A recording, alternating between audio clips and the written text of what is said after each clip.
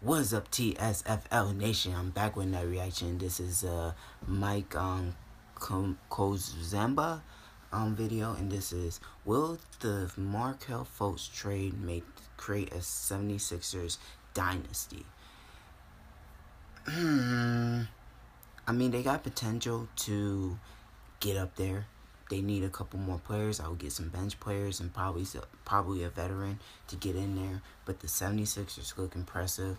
If they can keep this core together, then they could do something. Plus, Ben Simmons is a rookie this year, so who knows how he'll turn out, but let's just check it out. Welcome to the first crazy trade in what I hope is a summer of NBA craziness. Because right now, guys, I'm filming this on Sunday, but on Monday, the deal is supposed to be officially finalized. I was about to skip right to the trade screen, but why is my game broken? Number of fouls required before a player fouls out to 6. That is the current rule. Anyway, guys, here we are. This is the number 3 pick and the Lakers' first-round pick, though that does have a protection of 1 and then 6 and on for the number 1 pick in the draft for Markelle Fultz. Also, if this Lakers pick does end up being 1 or 6 and beyond, the Celtics are instead going to get the 2019 Kings pick. So if that ends up happening, then I'll change it as we go along. I couldn't add the protection here. And as we see, even in 2K's world, even if we don't add any protection to that Lakers pick, if they don't want the trade, it ended up being declined. But tough luck, this is what we're working with. And yeah, I mean, I'm not too surprised it's declined because the reaction so far from this trade has been that the 76ers have won this deal. A lot of Celtics fans are not happy with this trade at all, and we'll get into that in a little bit. For now, well, they did it because they want to get Jimmy Butler. Savior with Joel Embiid and with Ben Simmons. We got 13 trade offers. Let's just check them out to see the value here. You got Kevin Love, Mike Conley, number 5 pick, and God, Buddy Hield. CJ McCollum. Okay, people want the pick, but of course, we're not going to give it to him. We are taking Markelle Fultz, and we're going to see if Markelle Fultz, Dario Saric, Ben Simmons, and Joel Embiid can turn the 76ers into a championship contender. I mean, I gotta say, if I was a Sixers fan, I would be hyped right now. All right, now we see how the draft plays out in 2K. This is just absurd. Josh Jackson goes number 8 to the Knicks. Congrats, Knicks fans. You made it. Finally, something goes right for you. And Lonzo goes to the Celtics, which I guess we'll just talk about right now. I was going to talk about that That's not going to happen. Point. So yeah, everyone right now has the Celtics taking Josh Jackson, or they think that maybe the Celtics are targeting Jimmy Butler and stacking up picks to get him. Yeah. I'm not sure about all that. We'll get into that more, I guess, as we go on. But wouldn't it be interesting if the Los Angeles Lakers, who we've been hearing are not 100% sold on Lonzo Ball, wouldn't it be crazy if the Lakers end up taking Josh Jackson and the Celtics end up with Lonzo Ball, and then Lonzo Ball becomes a better player than Markelle Fultz? I mean, that would be insane, and that's the kind of stuff that is possible. It's also possible that Josh Jackson could become a better player than Markelle Fultz. We're not going to sign any free agents because we're just going to let this ride out for year 1. For year 2, things might be different. So I don't want to get too into like winners or losers of this trade, especially when in a few days the Celtics could be making more moves. But I don't know, guys. I just don't understand. Joel Embiid, a nice 87 overall. Let's go. Anyway, I just don't understand how you give up Markelle Fultz unless there's some kind of plan in place here. Like if they're targeting Jimmy, if they're targeting someone else, then okay. A lot of Celtics fans wouldn't even be happy with that. They wouldn't even be happy if the Celtics were trading for Jimmy Butler because they think that just means they'll be Eastern Conference runners-up for the foreseeable future. But regardless, if they're doing something like that, then okay. But I just don't understand how you give up the number 1 pick here. Basically, every single scout in this draft, a draft that has been seen as one of the most talented drafts in a while, all of those scouts have said that Markelle Fultz is number 1 unquestionably. Not all of them, 90% of them. And you see our lineup looking pretty solid, but yeah, when is the last time that we've seen a surefire prospect that's a guard actually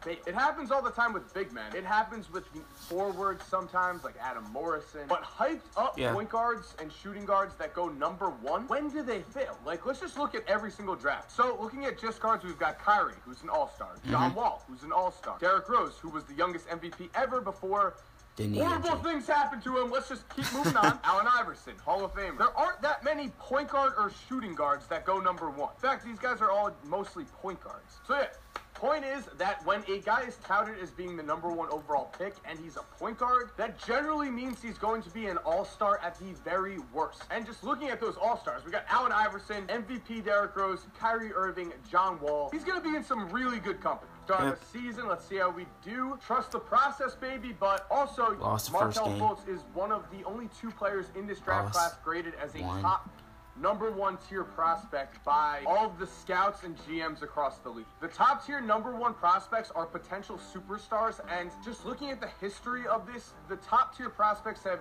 generally been very, very good players at the very least. They started this in 2009, and since then, only Blake Griffin, John Wall, Anthony Davis, Andrew Wiggins, Joel Embiid, and Jabari Parker have been ranked in the top tier prospects. So pretty good company. And I gotta say, this is a huge risk, especially for Danny Ainge. If Markelle Fultz ends up becoming a 10-time All-Star, if he becomes an MVP, an All-NBA first-team selection for a ton of years, Danny Ainge is going to look like an idiot here. And we're going to remember that. We're going to remember Danny Ainge for not just taking the surefire top pick and instead trading him for a lot of uncertainty. I mean, if the plan is to take Josh Jackson, then that's great. Josh Jackson, again, could be better than Markelle Fultz. We really don't know. We don't know until these guys have been playing for 3+ years. But Josh Jackson does have one huge flaw, and that's his jump shot. And in the modern NBA, that's a big flaw. Not everyone's able to just get a jump shot. We've seen tons of players, most notably Justice Winslow, come into the draft, and they've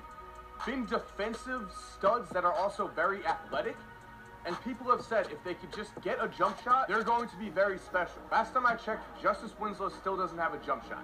Yeah. Neither does Michael Carter-Williams. Neither does Elfrid Payton. Sometimes you just can't fix these guys' shots. Not everyone is Kawhi Leonard. Looking at us, 28 and 28, do we have a shot at the playoffs? Yes, we do. We're currently the 8th seed. Rookie of the Year, Markelle Fultz putting up some numbers, baby. Josh Jackson, number 2, though. Markelle Fultz, All-Star. Let's go. All right, so if this happened, then people would be questioning the Celtics basically right away. And from what I've been reading, the Celtics weren't all in on Markelle Fultz, especially because they weren't very impressed with his workout, which, you know, is whatever. Like, Lonzo Ball's not going to have the best workout either.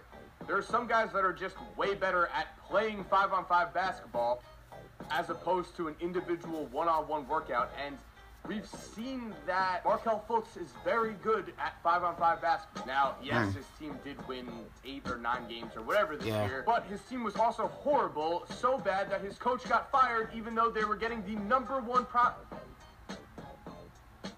high school ranked recruit.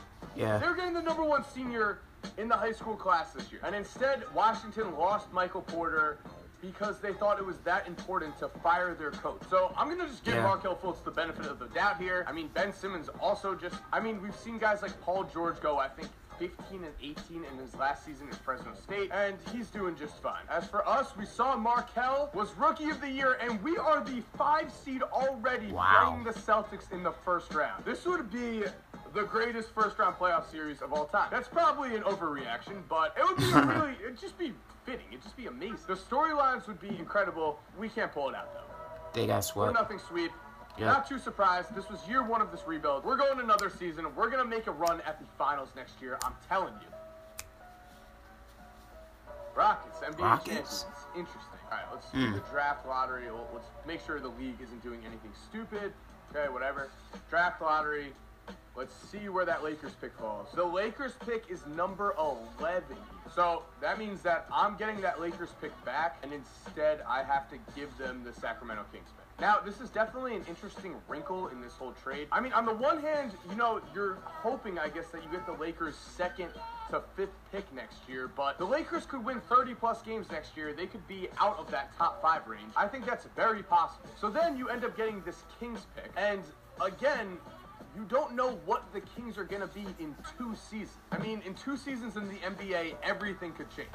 Buddy Hield started to look pretty good this year. On top of that, the Kings are adding the 5th and 10th pick this year. I said that like I was unsure because I'm unsure. Yeah, the Kings are adding the 5th and 10th pick. So in 2 seasons, again, they could be, I'm not going to say they're going to be in the playoffs, but they could be the 10th or 11th worst team in the NBA. So then you end up trading Markelle Fultz for the number 3 pick this year and like the number 11th pick. It doesn't seem like you're getting enough value out of trading away the one person on the draft that almost every scout and every GM has at the top of their big board. And I know a lot of people are going to give Danny Ainge the benefit of the doubt here, and he has done some great things, so we probably should. But I would like to point out that Danny Ainge and Brad Stevens wanted to trade away like 4 or 5 picks to end up landing Justice Winslow just 2 drafts ago. And as we've seen from Justice Winslow, he has been nothing but a bust so far. This year he shot something like 35% from the field, and I don't think it's a surprise that the Miami Heat went on that giant run after he was injured. It's just hard to play with guys in the modern NBA that can't shoot, can't spread the floor, especially at the 2 or the 3. And right now, that's what Josh Jackson is.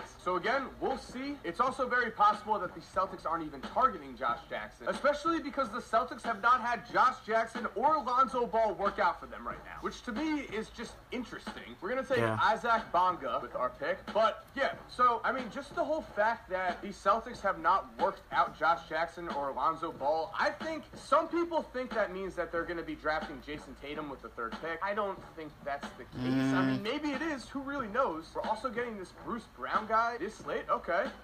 Getting draft steals out here, baby. But, I mean, I don't know if they're going for Tatum. He's not ranked that highly on anyone else's board. So if they're not going for Josh Jackson or Lonzo Ball, because they haven't worked either of them out, and maybe they still are going for them, I just think it's weird to trade away Markelle Fultz when you haven't even worked out the player you plan on taking. Grayson Allen, welcome to the team. Oh, boy. Alright, but if they're not planning on drafting either of those guys, then yeah, maybe they are planning on trading. I've seen some talks about them planning on trading for Anthony Davis.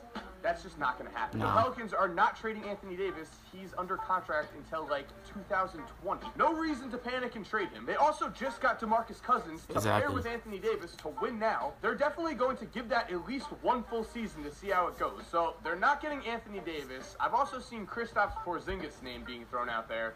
That's highly doubtful. And the fact that they're not drafting Markelle Fultz means that they're probably now going all in on Isaiah Thomas. Because a lot of people thought the Celtics were not going to... A 27-year-old rookie? Anyway, a lot of people thought the Celtics were not going to re-sign Isaiah and that Markelle Fultz was going to be their point guard of the future. That's not happening now. So if they're committing to Isaiah, then maybe they're going to be using this 3rd pick and the other pick to, again, trade for someone like Jimmy. Maybe they talked to the Bulls, and the Bulls were like, we want tons of picks, not just one number 1. And as you guys know, I'm a Bulls fan that thinks we need to trade Jimmy. I don't think we'll ever win with him. I love Jimmy, but his prime just does not line up with our championship window. Not that we have a championship window at all, but rebuilding at least gives us a chance to have one. All right, so we're just going to let Joel Embiid do his thing in free agency. We'll match whatever contract happens. All right, so in this world, we've now got DeMarcus Cousins, Paul George. We've got some interesting free agents. We've got the cap space. We're just going to offer them both. And now, boys, we are going to say our prayers and...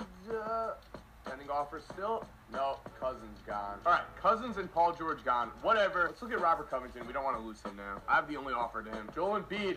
The Nets almost got him. Sorry, Joel. Actually, sorry, Brooklyn. Nothing will ever go right for you. Also, I have not mentioned this yet, but yes, in this scenario, we are doing no injuries. And that's going to be huge. Look at what Melo wants. Good luck, man. 34-year-old Melo. Good luck. But yeah, no injuries is huge for this, obviously. That's going to be huge for the 76ers' future. I mean, if Joel Embiid is still injured, Ben Simmons hasn't played a single game in the NBA. We have no idea how good he is. But if Simmons is the real deal, I mean, let's be honest, he's a 6'10" point guard type player like Giannis, so I guess we should expect him to be pretty good. And if Joel Embiid can stay on the court, if he can stay healthy, then these 76ers are going to be dangerous, man. I will tell you that.